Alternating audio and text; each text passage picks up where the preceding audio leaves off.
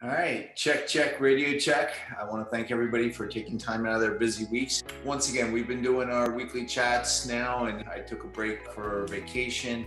Came back last week, and you may notice that it said June market recap last time, and it says June market recap this time. And it's, from a timing standpoint, because we're doing lagging data, I had, with vacation, missed May, and as vacation rolled over, I wanted to bring that data, and so it was technically into June already. So now the data, and I said, let's just do this back to back so that we can talk a little bit about, the data from May versus the data from June and what's on the horizon for July.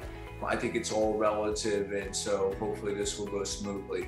I might go at a little bit of a fast pace because a lot of it is, sort of similar, right, to information I cover. But at least once a month, I like to do a market recap on what's going on in the world of equities or bonds or investments in general.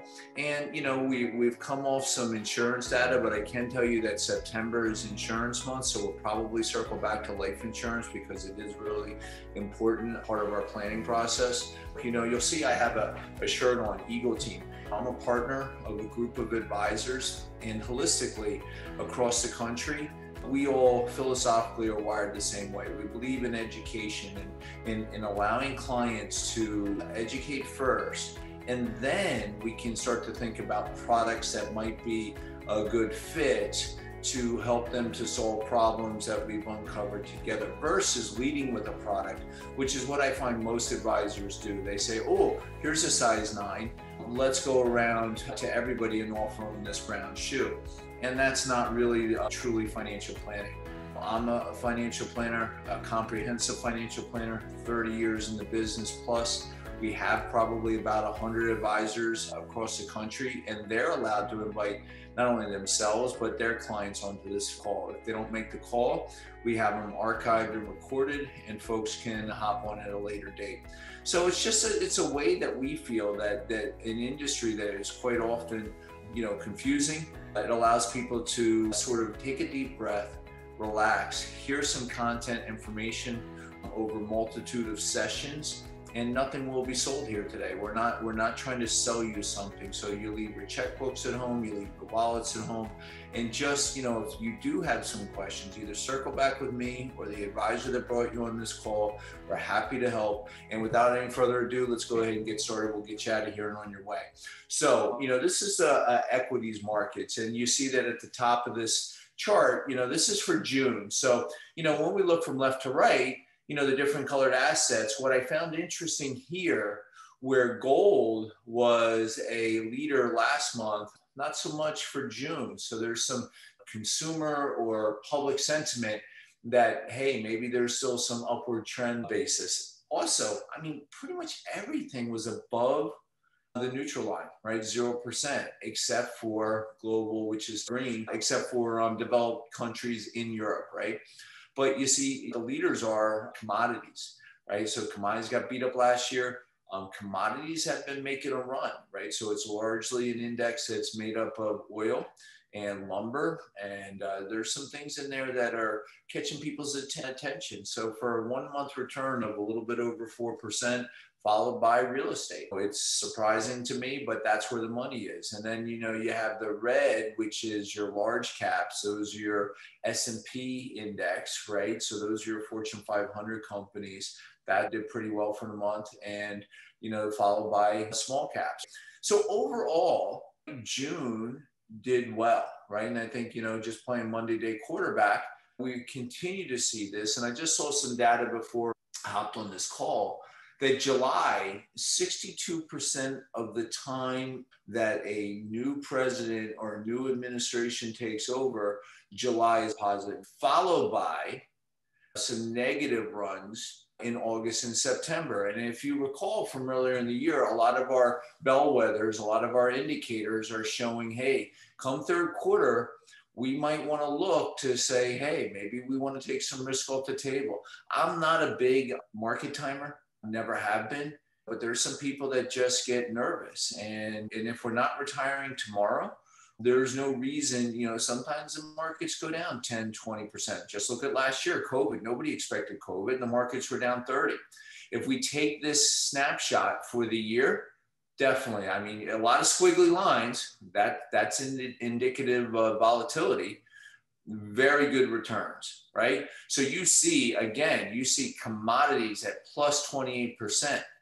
Well, in a short period of time, 6 months, that's really, really good. But what can go up can come down. Now, notice just last week we did May. I'm going to start with the worst performer, which is gold, had just gotten back to the 0%. And now, you see for the month of June, it's trailed off. So there's uncertainty in the marketplace. That's what this tells me. Again, real estate, the black line is at 22%.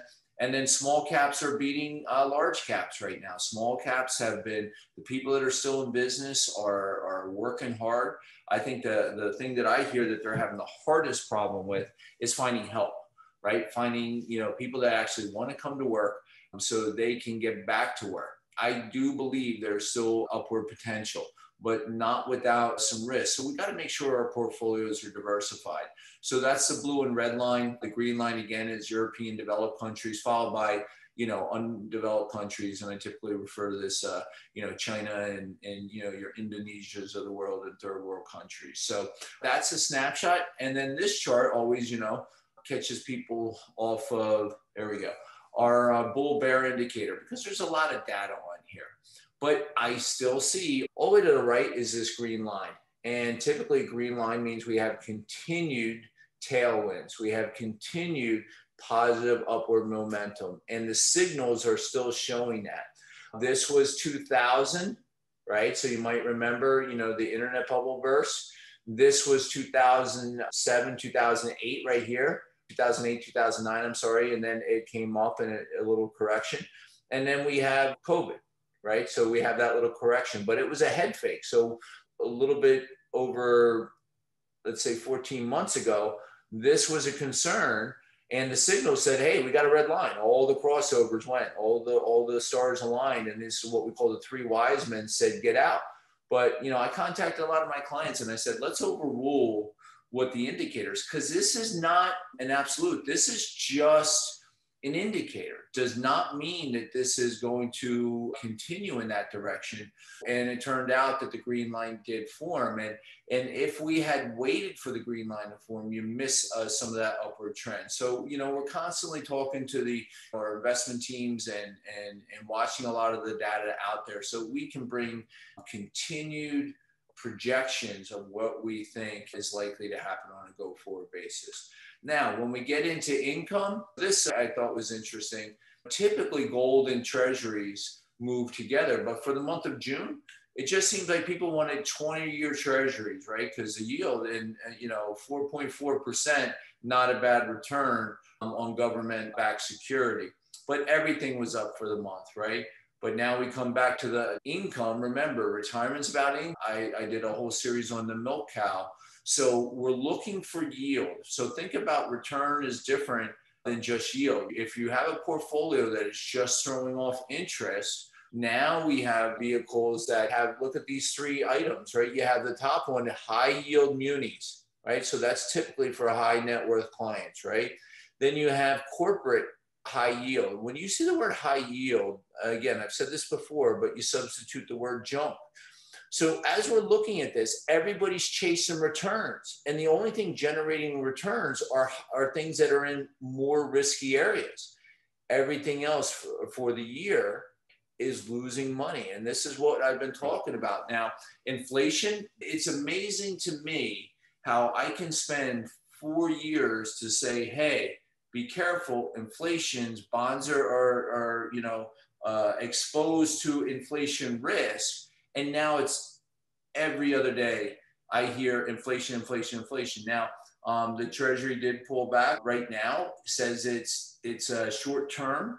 So we'll wait and see. We don't know. But if your portfolio, just think about it. If you retire and you need that income, what are income alternatives? And we've talked about that before. So overall, I just think back to back the data. is showing that the market is still in an upward trend. July seems to be that. Like I said, 62% of the time after a new administration, we have a positive July. So I think July will be a good month as well. But we have to, as we get towards the tail end of August and now we start to enter into September, October, we got to just, I don't want us to be panic driven, but let's just watch closely as to what's going on. Now, this indicator here, that green line is the last green line. I've said this before. We're close. We're close to seeing a red line. And what happens on the income portfolios, typically, if a red line shows, it's not going to be a head fake, right? Typically, it's going to be something, adjustments should be had in the overall portfolio so that we don't have to dig ourselves out of a hole. So this is the data. The last one I'm going to show us, economic outlook. So this is the RPI, is a recession probability analytics that they created. And, it has a current reading. It's up from last month, but it's still pretty low, right? It's 20. So there's nothing that screams to me like, oh my God, the sky is falling. There's nothing that, other than I see clear skies right now. There's obviously the one thing that gas prices have started to creep up. There's a shortage on oil supplies. So that will all sort of trickle into the economy. And I think that we will start to see that, manufacturers, that's the one thing I'm seeing is manufacturers having a hard time getting products out of China and stuff, anything that's being created over there.